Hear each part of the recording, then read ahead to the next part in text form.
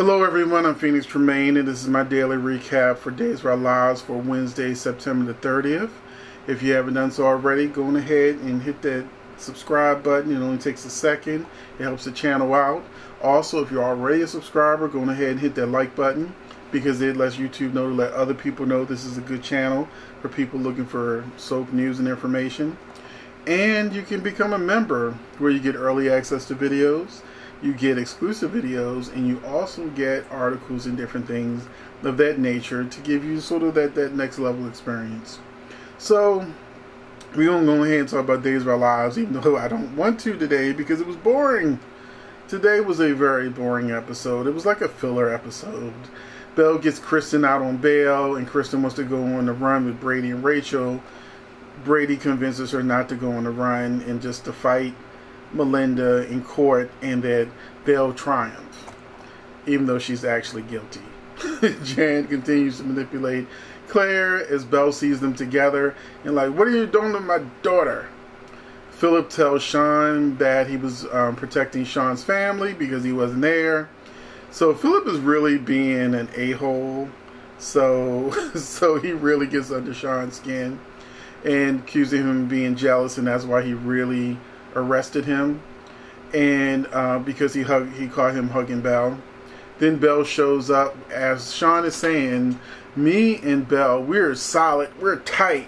That's when Bill comes in like, oh, I'm Philip's lawyer, along with Claire, who she's like, tell your daughter she needs to stay away from Jan. They were talking again.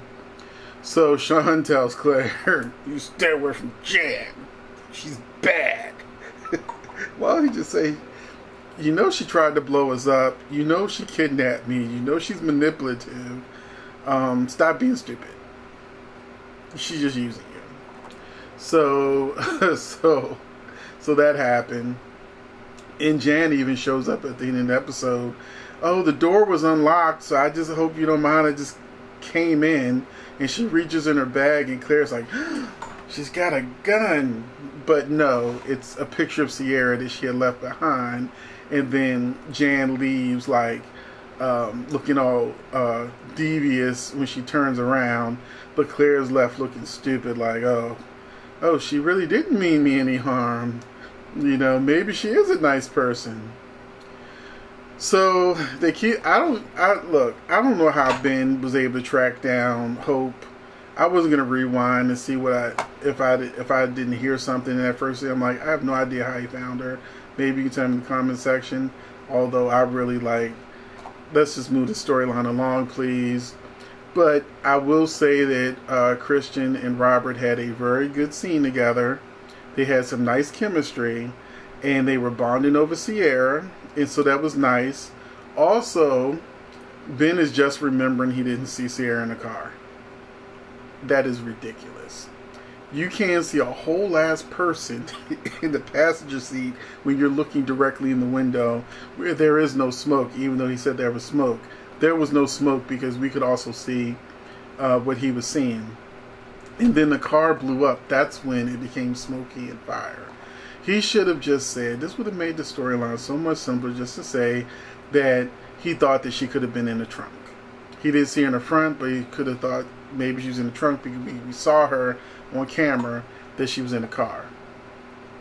That would make a lot more sense, especially if there was some DNA in there in the trunk. But yeah, it didn't make sense. So Sarah gets mad at Xander for being Xander, even though she had said like a month or two ago that she would accept Xander, even though she knows he's a little bad, as long as he doesn't do any baby snatching or anything, that she's cool. But now that he suggested to Jan that she gets Philip locked up for something he actually did, Sarah and Xander were like on the precipice of breaking up over that. Xander's getting mad because she's like all concerned about Philip instead of being concerned about him, and she even's like, you know, will you leave your job for me? You know, you should have said, okay, I'll leave my job for you if you leave your job for me. That's what he should have said. I should have wrote it. Say, can you please stop being a doctor and I can stop being a CEO, and we can just go off and have kids and just take whatever money we have now and just go off the radar. She would have looked at him like he was crazy. She was asking him some crazy stuff.